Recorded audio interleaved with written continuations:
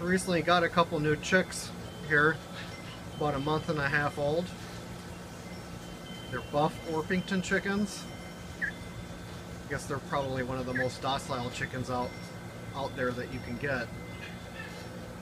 And yeah, I'm just want to start this video by saying thank you, Lord, for blessing us with these two beautiful birds, and just guide us today with your grace and your glory, and fill us with the Holy Spirit as we move on with our day. So we're just going to feed the chickens today, and Mikkel's going to help me. We get this chick starter. I guess we got to feed them this stuff for a while until they start laying eggs, and then we can move to the Purina regular chicken feed. So what we do... No. Oh, that's okay. We can...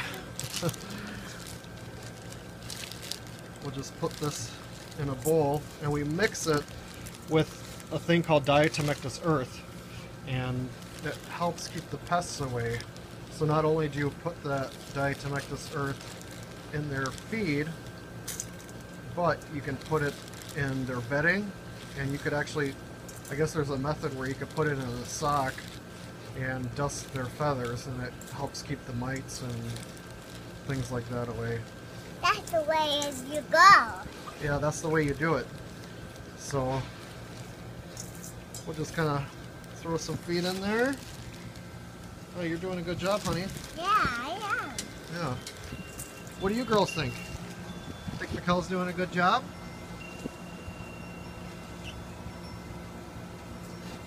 Yeah? Okay.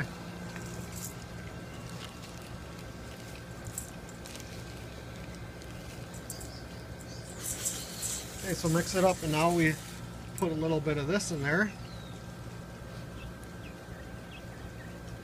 And I guess you can never put too much or too little. And just mix it in with your hands. There you go. What happened? You want to put some more food in there? Yeah, of course. Do it up and up. Yep, don't let it fall down.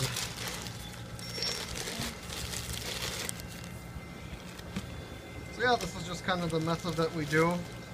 If you ever get chickens, you could always ask us questions. We're not professionals, but we've had chickens before this. So yeah, it's just amazing having chickens roam around the backyard while you're working or just hanging out. They're just a joy to have. So God bless you all, and hope you have a wonderful day.